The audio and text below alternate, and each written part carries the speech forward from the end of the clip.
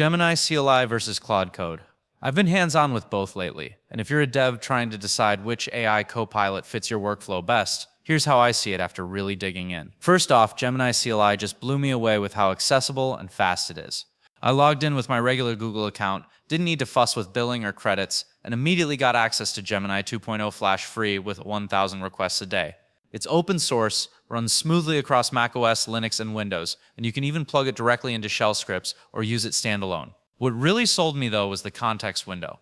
1 million tokens. That's not marketing fluff, it genuinely means I could throw my entire medium-sized project at it, and it would respond with solid, coherent insights. For cross-file analysis, architecture mapping, or even just searching for function relationships buried in legacy code, it handled it all like a pro. Claude Code, on the other hand, felt a bit more polished when it came to code quality. You do need an Anthropic Pro or Max subscription to use it, so yeah, there's a paywall. But you get enterprise-level support and stronger reliability, especially if you're working in production. It doesn't match Gemini's token limit, it caps out around 200K. But when I asked it to refactor functions or debug errors, it was just more thoughtful. Its responses felt deeper, almost like a senior engineer quietly stepping in and rewriting your logic for clarity and maintainability. But I can't lie, Claude's slower. Gemini spits out code faster and is great for quick experiments or rough drafts. I found myself using Gemini when I needed to move fast, like creating a prototype or exploring unfamiliar APIs.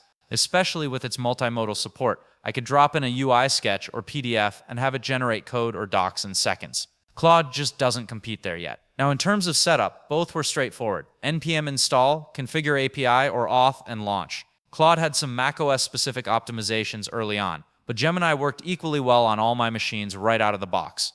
And when it came to understanding long, complex instructions, Gemini kept context better over time thanks to that huge window. But again, Claude shined when I wanted precise help on small, high-stakes functions or debugging weird edge cases. One last thing that's important, real-time relevance. Neither of them always had the most up-to-date info baked in. Like I asked how to connect to Milvus and Claude gave me outdated code using deprecated methods.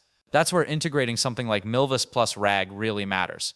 I've been testing that setup too, with Gemini plugged into an MCP server, and it dramatically improves accuracy by pulling real-time docs and examples into the assistant's context. Huge upgrade. So honestly, I'm using both. Gemini CLI is my go-to for large-scale understanding, quick builds, and experiments. Claude Code is who I turn to when I care more about the final quality, or when I need strong error handling and thoughtful refactoring. Depends on the job, but both are worth having in your toolbox.